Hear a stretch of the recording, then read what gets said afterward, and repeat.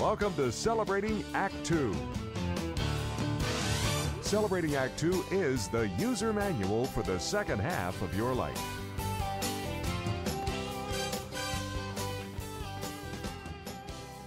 Welcome back. I'm here with my partner, John Coleman, and another conversation with our regular contributor, Michele Fabrega, on relationships. Michele, love and relationship coach. I love your title, and I'm willing to bet that because I know human nature just enough. I know I do this. People come back with the same issue. They just keep trying.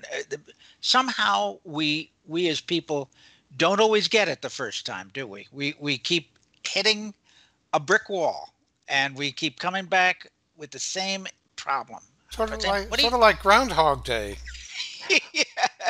Yeah. Yeah. Yeah. Am I correct? Do you get that a lot? Yeah. Well, a lot of people come to me about something that is the same challenge that happens either in a couple, they're having the same kinds of fights, the same kinds of conflicts over and over again, or they're single and they're dating and they end up kind of dating and meeting the same type of person and the relationship doesn't work out. So there's these patterns that we get into that need some attention, because if we're not aware of them, we just kind of repeat them. We kind of repeat the things that we learned sometimes, very young, ways of being and ways of interacting with each other. So like with a couple, for example, if they're often getting into a fight of some sort, I really invite them to create like a pause agreement, which helps them, like if they're triggered and upset, that's not the time. We're not really fully resourced when we're upset. We're more, in our reactive lizard brain, and we're not able to be very effective in our communication. So sometimes it's good to take a pause and then come back to the issue and talk about, our needs or feelings about it, and just be curious with each other, just to listen. Maybe sometimes it's just time just to listen and not necessarily solve it in that moment, but to just learn more about each other, what's going on.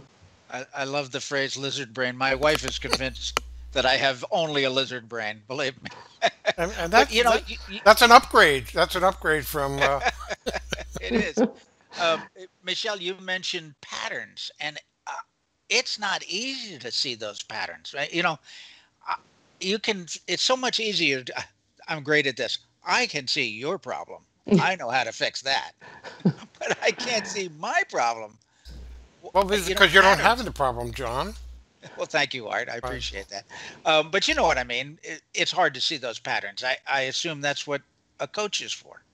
Yeah. I mean, sometimes it's like a person is frustrated with their dating life, and maybe they, get ghosted a lot, and the person they're dating for a while and it doesn't go anywhere.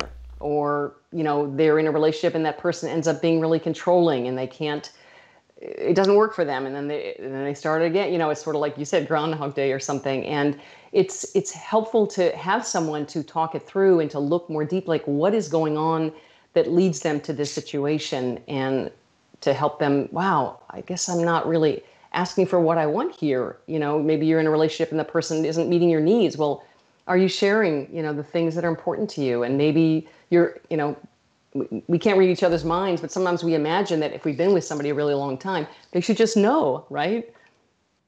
It's kind of interesting. Throughout my life, and yes, John, sometimes it is about me. Um, I oftentimes was asked to help people if they were negotiating a promotion or a new salary or a new job, for advice, and I became fairly well known and helped a lot of people do that. Yet, when I had to negotiate, especially some of my bigger contracts, when I was going to become the president of a U.S. company for an overseas company, I found out that because I was a principal, I wasn't just an observer. So what I did was I called in my brother-in-law, who was also an executive, and had him do the negotiation, and he became known as my bother-in-law because he would negotiate with the other people. I knew exactly what I wanted, but he was able to remove himself emotionally from it. And so as a coach, I can clearly see value of your role doing that, because the two people may be very, very good at representing their own positions or with other people.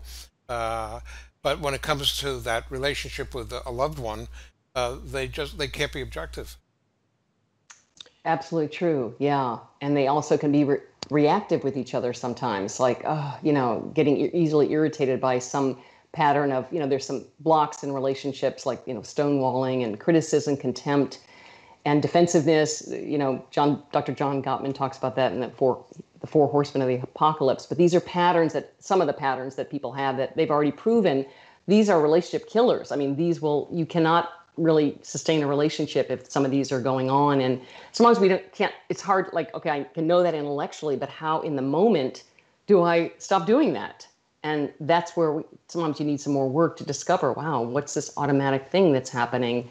And one of the things I like to help people with is around like mindfulness, really about helping to be more sort of a little more stable in your own emotions. I know that really helped me I have a meditation practice now, but really about helping me not be so reactive. How can I respond? How can I just listen, stay curious? We don't have to respond right away. We can just listen.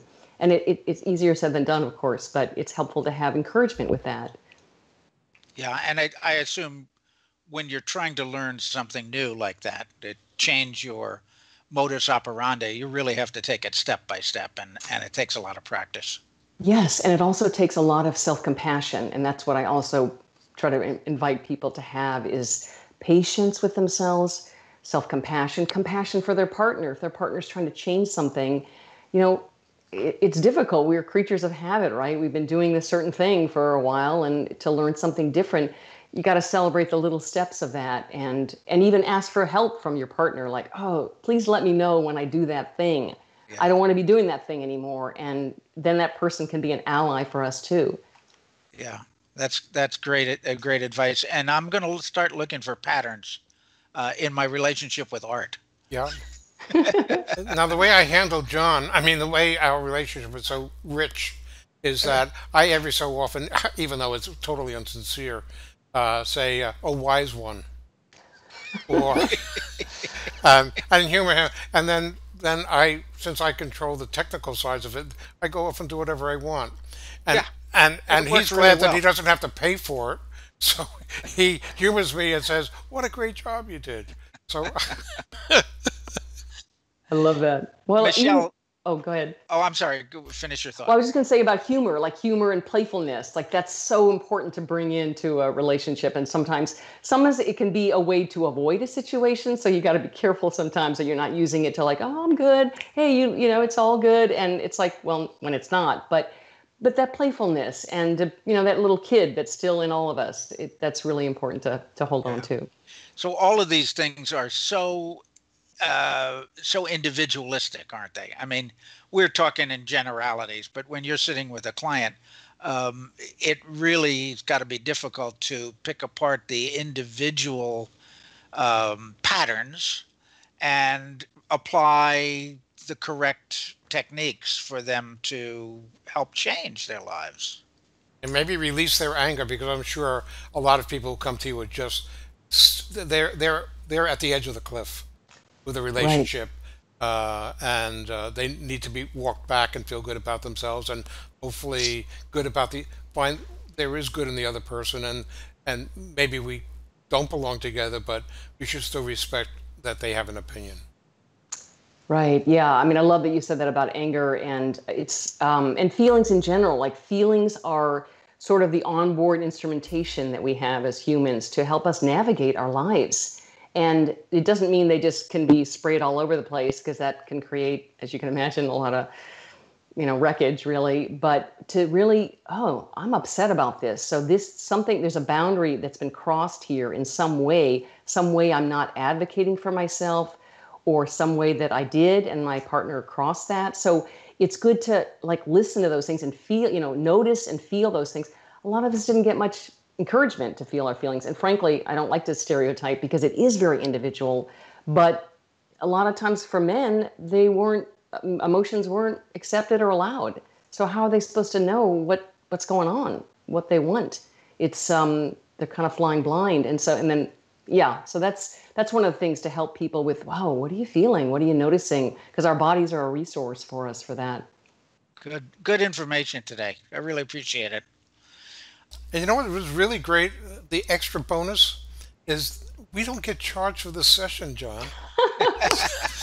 I feel whenever I'm with Michelle, we're sort of like in couples therapy, That's it. and we're getting it gratis Yeah. because we control the tape.